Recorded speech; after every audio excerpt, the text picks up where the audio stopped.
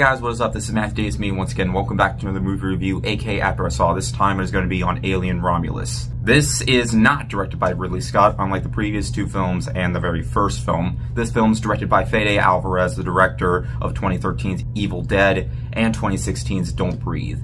And he sort of combines some elements of Don't Breathe into this film, as it kind of has a similar plot, except instead of Stephen Lang, you got a xenomorph. Of course, there's a new group of characters who are on a mission, and from that mission, they are not alone as they encounter, of course, what you would expect from the Alien movies. Facehuggers, chestbursters, and of course, xenomorphs.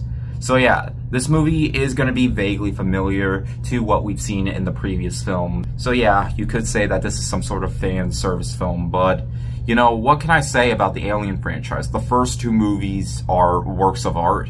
They are some of the best that sci-fi has to offer, not just with horror or action, but in filming in general, and there hasn't been another movie to top those two films. But I won't lie, I do like some of the other films. I really liked Prometheus, and I still really liked Alien Covenant. Probably not as much as I did before, probably just because I was really hyped for that, knowing that Ridley Scott was coming back.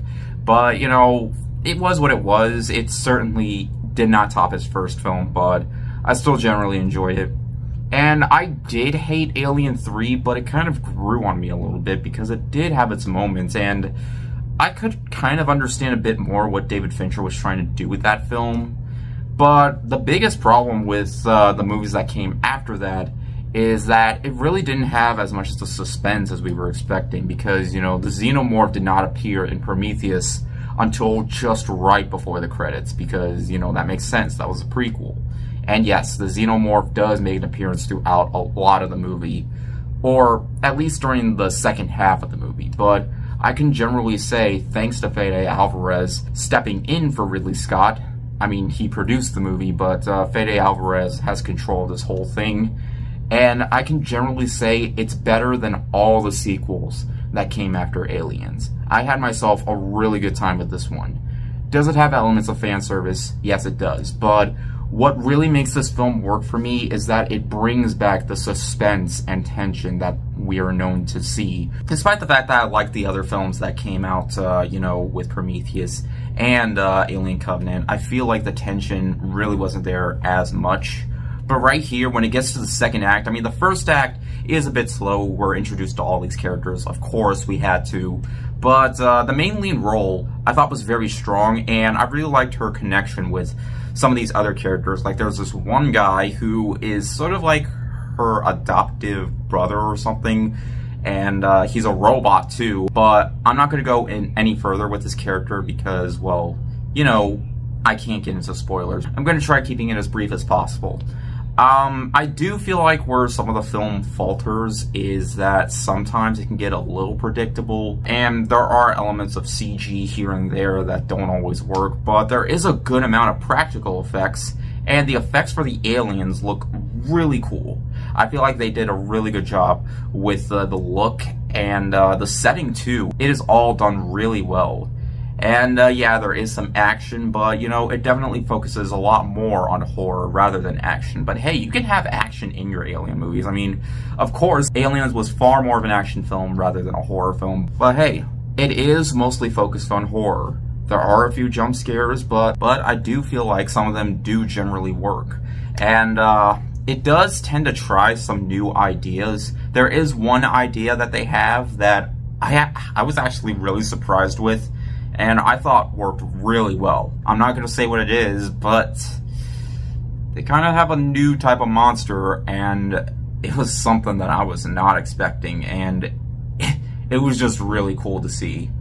And yeah, like I said, there are some fan service elements. It does have a lot of similarities to Don't Breathe, like I mentioned before, so yeah, you can thank Fede Alvarez for that, for just making it feel like, you know, Don't Breathe in outer space. But, you know, despite the fact that it does generally feel that way, I really liked, you know, what they were going for here. I felt like the tension was still there, the horror was still there for the most part, and sure, there are elements to the storyline that don't always work, but really, it's the fact that he brings the terror back, rather than just, you know, having a brand new story and have it mostly focus on that. But yeah. And in terms of the fan service elements, there is one familiar line that they bring up. I feel like it could have been handled in a much cooler way, but they kind of use it in a kind of a comedic way, which was, okay. So I see what you were trying to do, but it really wasn't as cool as, well, yeah. It's not just Alien they reference or do callbacks for, but also Aliens. So yeah, the callbacks are there, but all in all, I still had a really good time with Alien Romulus. I think it's the best sequel since Aliens. It's definitely not as good as the first two films. I don't think there's ever going to be another movie to top those two films, but the tension is there. It has some strong performances, and all in all, I can safely say that this movie definitely shows that this franchise can still have the tension, as long as it's given to the right person, and I feel like they gave it to the right person here. And it shows that this franchise is far from being game over. I just hope they don't try to milk more out of this, but, you know, with Prey being the best Predator movie since the first film, it's nice to know that there still can be good franchise revivals that do tend to do justice to its source material. But anyways, thank you guys so much for watching, and I'll see you guys later. Word out.